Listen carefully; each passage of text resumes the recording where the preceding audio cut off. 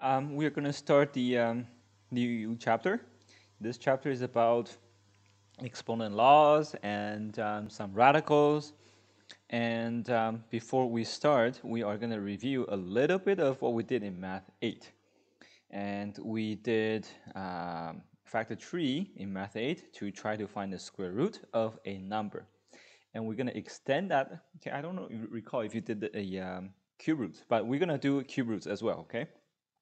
Okay, so recall a perfect square is simply a number multiplied by itself, and the result of that is a perfect square.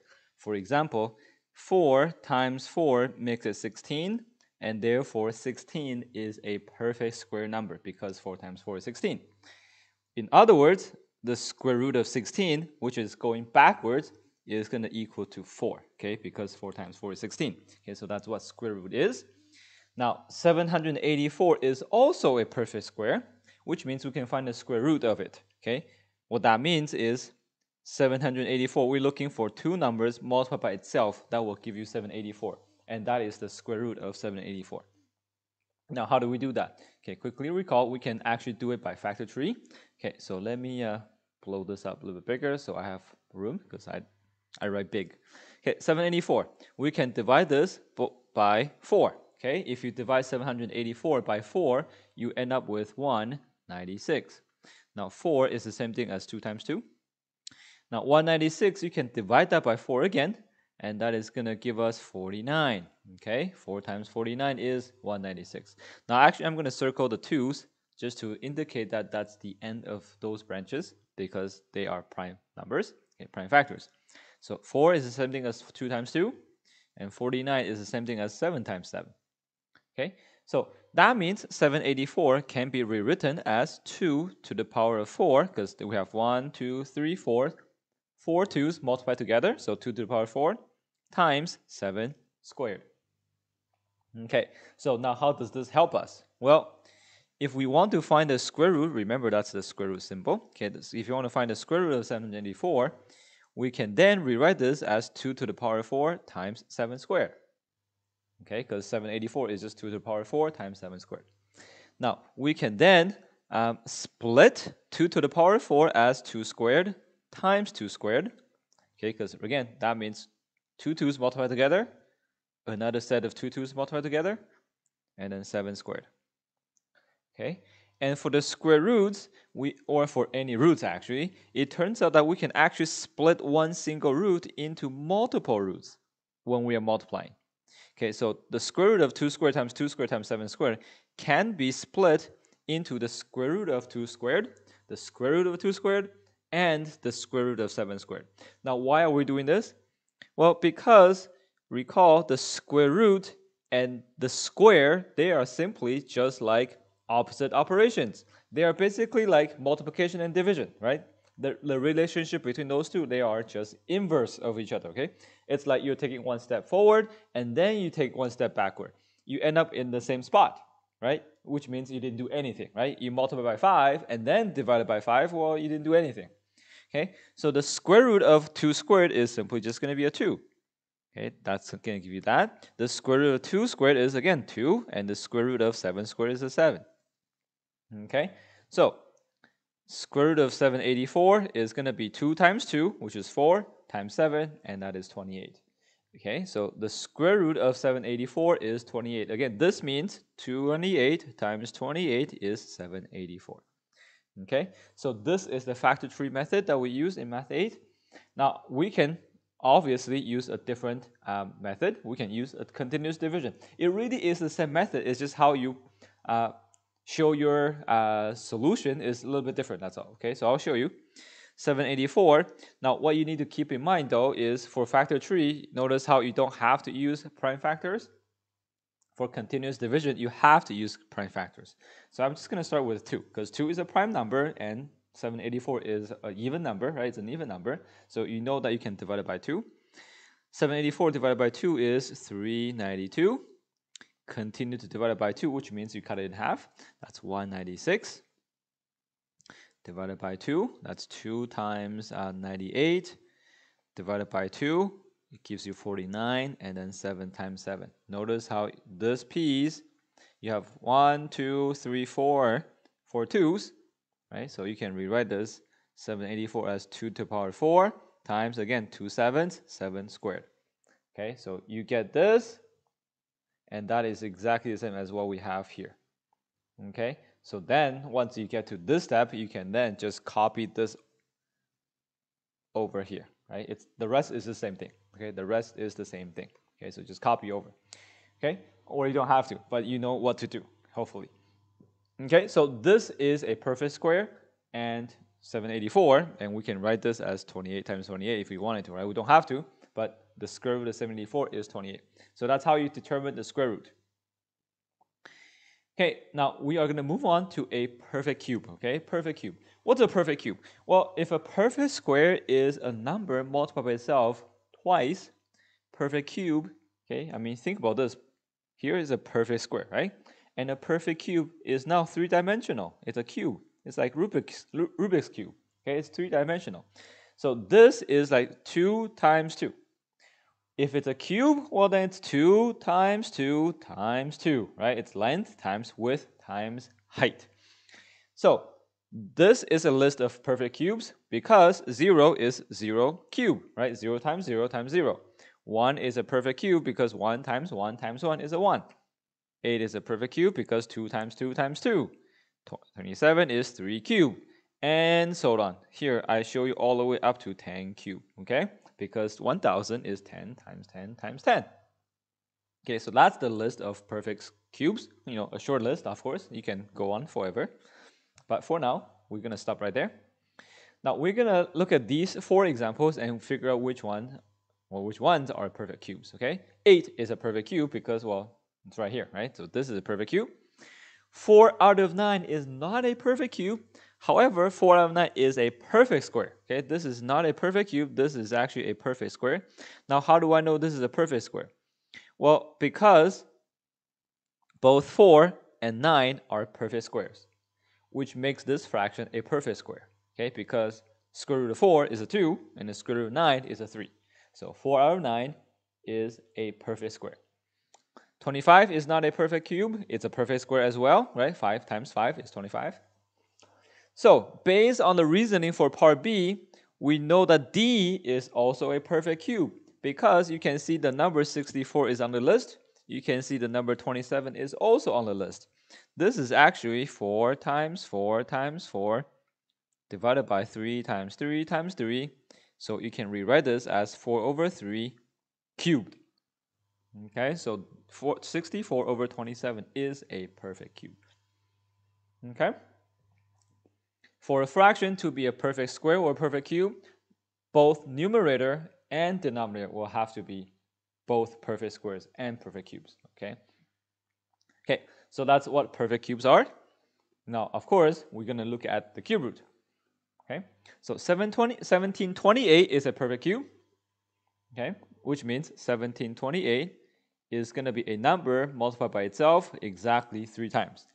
Now, what we try to do with the cube root is we want to figure out what this number is, okay? That's what a cube root does, okay? It figures out what number that is you need to multiply itself 3 times to get to, you know, in this case, 1728.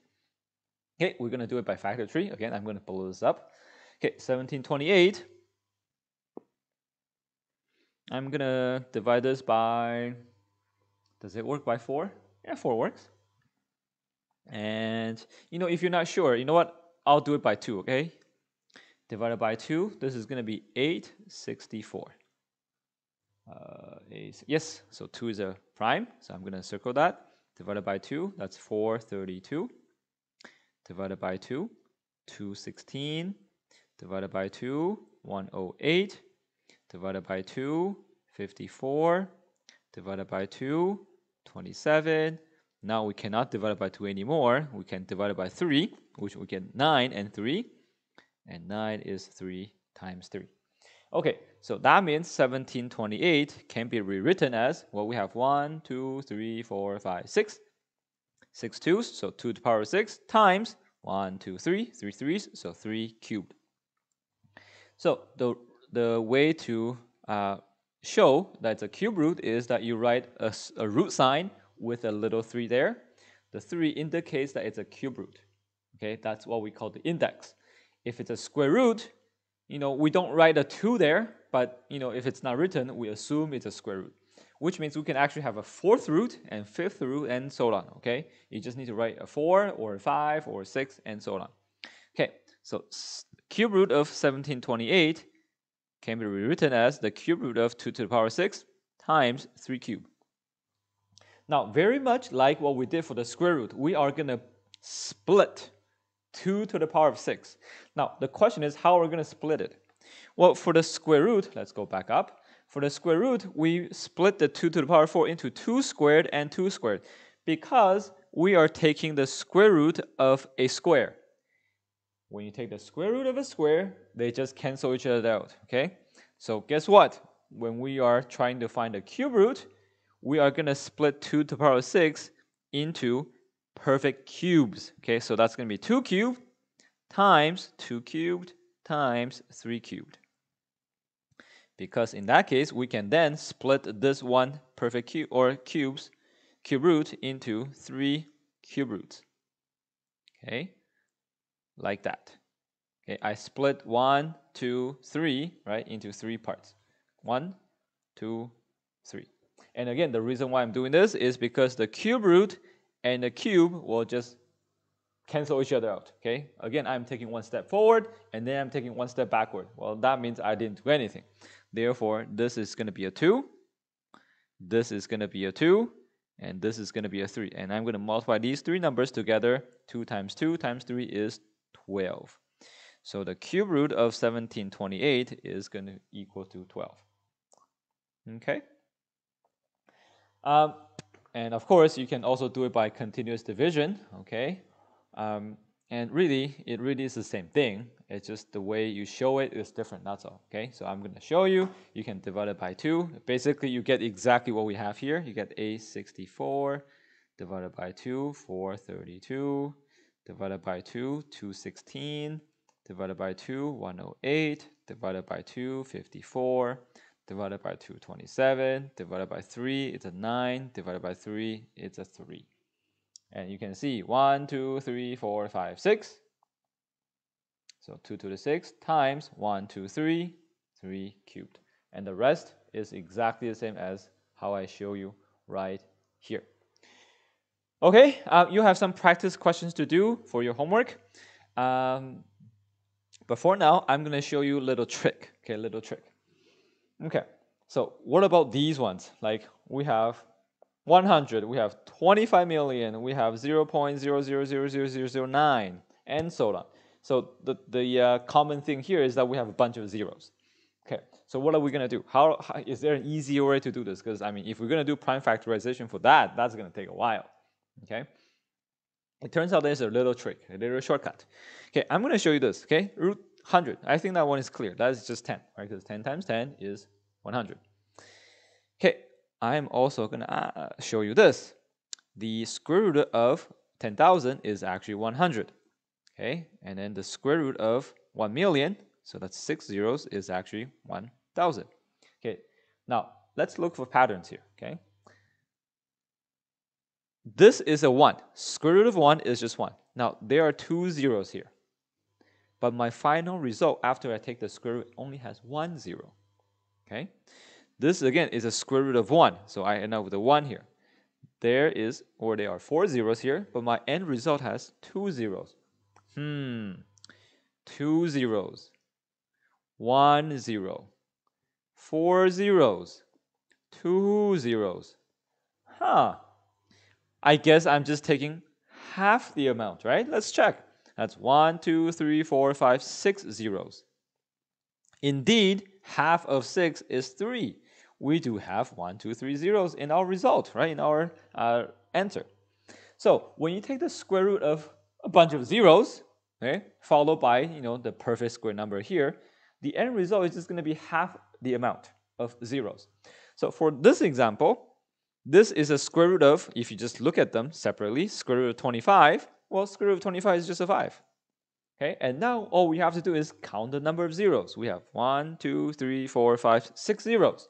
Therefore, the result, the answer would have, instead of 6 zeros, we would have half the amount, which is 3 of them. So the answer is 5,000. Okay, so that's a little shortcut that we can do. Okay, now what about a decimal, right? So it turns out that it's exactly the same thing, okay? Except we don't count the number of zeros, we count the number of decimal places. Okay, I do notice that that's a 9, so the square root of 9 is a 3, so I'm going to write down a 3 right here. And now from here, I'm going to count the number of decimal places. That's 1, 2, 3, 4, 5, 6 decimal places. So you guessed it, we are going to take half the amount, which is going to be 3 decimal places. So the answer is going to be 0.003. Okay, that's kind of interesting, hey? Okay, now how does this apply to the cube roots? Well, for square roots, we're taking half the amount of zeros. For the cube root, we are taking a third. Okay, a third. You can see the cube root of 1,000, we know the answer is 10, right? Because 10 times 10 times 10 is 1,000. You can see there are 3 zeros here. The end result, only 1. Okay, so 3, taking a third of that means you just divide it by 3, and that gives you a 1. So you can see you have 1 0. So same thing with the decimals, right? You just count the number of decimal places, and then you're going to divide it by 3. That will be the number of decimal places you have in your final answer. Now you'll see that you end up, this number ends up with a 27. So we need to take the cube root of 27. The cube root of 27 is going to be a 3, because 3 times 3 times 3 is 27. Okay, so 3 times 3 times 3 is 27. So cube root of 27 is 3. Now let's count the number of decimal places. That's 1, 2, 3, 4, 5, 6, 7, 8, 9 decimal places. 9 divided by 3 is 3, which means our answer should have 3 decimal places. Because it's a cube root, that's why we divide by 3. These are square roots, so we just divide it by 2, right? Because 6 divided by 2, 3 zeros. 6 decimal places divided by 2, 3 decimal places. Okay, these are square roots, these are cube roots, so we divide it by 3 instead. So 3 decimal places, again, the answer will be 0.003. Okay, I hope you enjoyed the last bit, because that's kind of an interesting shortcut. Neat, it's kind of neat. And you can do some practice with your, finding the square root and cube roots. And let me know if you need some help, okay? Good luck.